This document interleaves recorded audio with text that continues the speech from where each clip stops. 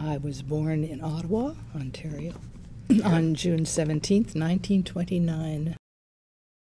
It was, at one point, it was I guess a roadster, whatever, a rumble seat in the back. I loved the rumble seat. That was my place. But in other times it was a sedan, always with a running board.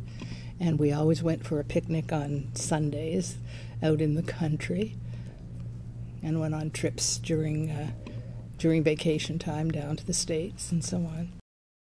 And we went home for lunch, and I was discussing this with some former schoolmates at a little thing in September in Ottawa, and they reminded me that we had an hour and a half for lunch, which was why we were able to do this. And my dad came home, and we had dinner.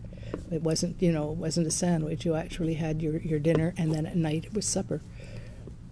Bananas, because I would have a banana when we would go on that Sunday picnic. I would have a banana because that would sort of keep me quiet. And I can remember that we would hardly be out of the driveway when I'd be saying, "Can I have my banana now?" My mother occasionally made jam. Marvelous jam, come to think of it. Reuse, recycle. If you had stale bread, you made breadcrumbs. If you had orange peel, you cut it up to use in other things, dried it. Pickles, the juice from pickles, you used, in making things. Mostly things of that nature.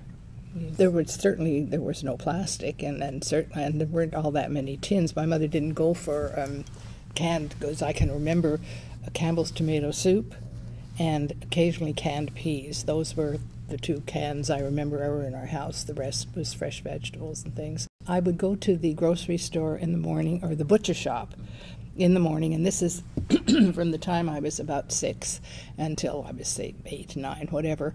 En route to school, I would go with my little note to the butcher, and then he either would deliver or I would pick up whatever and take it home. And so it was a matter of just, eating what was there, not having a freezer full or a fridge full of things. But, people did not have a shower every day and wash their hair every day and those things. So probably it was the Saturday bath and shampoo when I was a kid. That's the way I remember it. We always had a furnace. I don't know what went into it. Well, coal went into it because they would, there was always at the basement level, when we had a house, at the basement level there was a window, and the coal people would come up and shovel the coal down into a little bin sort of thing.